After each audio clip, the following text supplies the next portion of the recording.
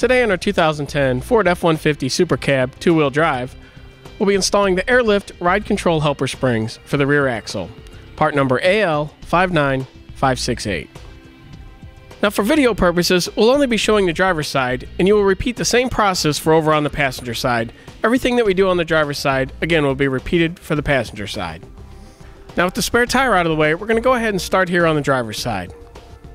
First, we need to go ahead and remove the stock Jounce Bump Stop that is located here on the frame. As you can see here on our stop, there are two alignment pins that will need to be cut off before we can reinstall it. To do this, we use a grinding wheel or a cutoff wheel. Now we're ready to go ahead and put the upper bracket up into place. We'll begin by putting the two J-hooks into the frame. The two J-hooks will go into the two outside slots on the frame as shown here.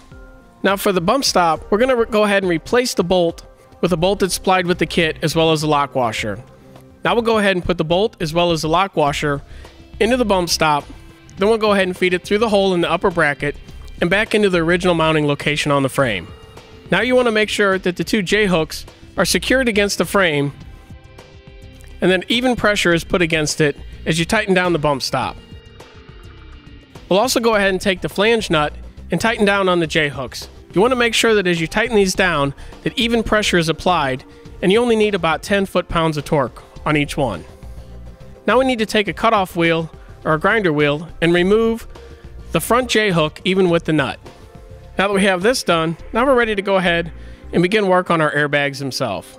We'll install the elbow fitting that has already got the pre-coating for thread sealant on it. We'll go ahead and screw it into the top of the airbag, finger tight, followed by tightening no more than 2 max turns. Make sure while tightening this down that you only tighten down the metal hex nut. Now we'll go ahead and connect the lower bracket to the airbag or the air spring. To connect the airbag to the lower bracket, we'll use the 1/2-inch bolt as well as the 1/2-inch flat washer. At this time, we'll just snug them down. We need it so that we can still make adjustments of the airbag or air spring at a later time. So just put them a little past hand tight. Now we're ready to go ahead and put our air spring with the lower bracket up into place, aligning the elbow where the air fitting hose will connect through the hole in the upper bracket.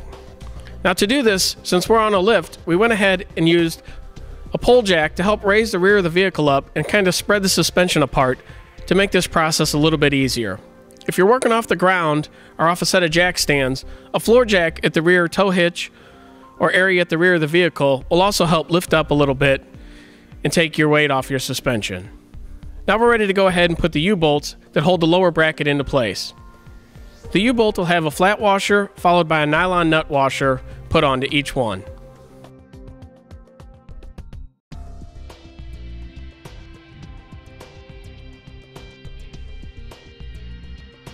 We'll go ahead and tighten down all 4 of the washers and nuts. Now we're ready to go on to the top of the airbag or air spring, and we'll put the lock washer on top of that, followed by the 3/4-inch nylon nut. Again, we'll just go ahead and hand tighten these, or just a little bit past hand tight, so we can still move them for final adjustment. Now you go ahead and repeat the same process over on the passenger side. Now before we can route our air tubing, we need to go ahead and cut the tubing into equal lengths, since both of the air valves have already been pushed onto each of the ends of the tubing. Once we figure out where the center is, we'll go ahead and take a set of tubing cutters and cut it in half. You want to make sure when you make these cuts that you cut them square. Now we'll be ready to go ahead and we'll be routing our air lines. In this particular case, the customer has asked that we use the bolts where the license plate would be mounted to mount our air valves. To do this, though, we had to drill out the holes a little bit larger to allow for the fitting to go through. Now to mount these valves, you'll need to first go ahead and thread one of the 5/16 hex nuts on, and then put the star washer onto that.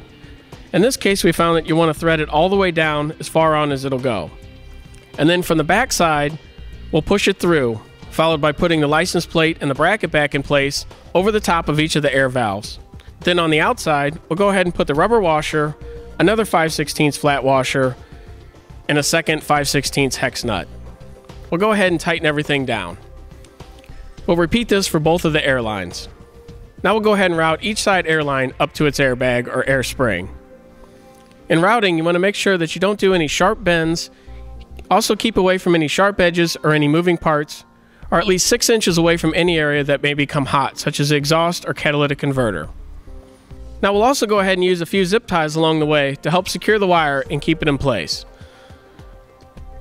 We'll also go ahead and make sure we leave a little excess slack in routing our wires so that if there's any movement it doesn't pull on it, as well as if we need to make any adjustments or repairs later, such as a bad fitting at a valve or at the actual airbag if we need to trim it down and make a new connection. It's a good idea to leave about a foot of extra line, just kind of looped around or coiled in a way that you could pull it a little tighter later to make a repair. We can go ahead and put it into the fitting on the top of the airbag or air spring. To do this, you just push firmly into place, making sure that you seat the air line all the way into the air fitting. We'll go ahead and repeat this on the other side of the vehicle. Now we're ready to go ahead and put about 10 pounds of air into each side.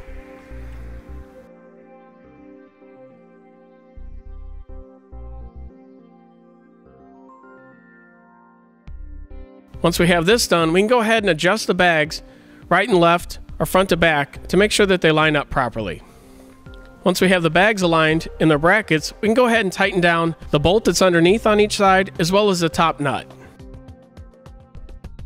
Now that we have this done, we'll go ahead and bump the pressure up to 30 or 40 psi and take a soapy solution and spray any of our connections to check for leaks.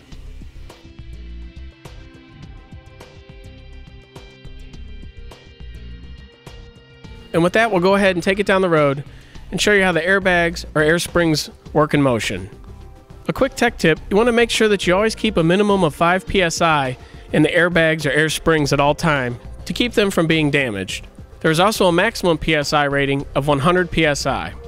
And with that, that'll go ahead and conclude our installation of the Airlift Ride Control Air Helper Spring for the rear axle, part number AL59568 on our 2010 Ford F-150 Super Cab 2-wheel drive.